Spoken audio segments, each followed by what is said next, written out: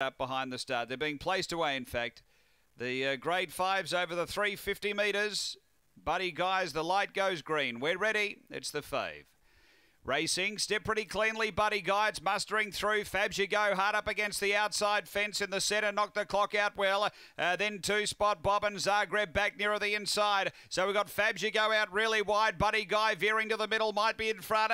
Then Knocked the Clock, and behind those is Zagreb, but it is Buddy Guy clear. And Buddy Guy goes on to win. Knocked the Clock second, third Zagreb. And they were followed by 2-spot Bob. And Fabs You Go was hard up against that outside fence. Didn't really go on with it for the final 100. Time here is around 19:40.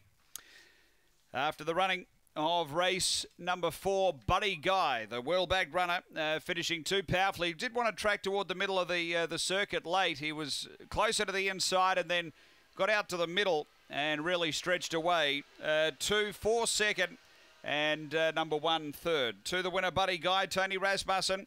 Makes it back-to-back wins for Buddy Guy. 2nd to 4, Knocked the Clock, Stephen Coates, and 3rd to 1, Zagreb for John Rees. Numbers are 2, 4, 1, 6, 4th, 1936 the run after race number 4 here at Murray-Bridge.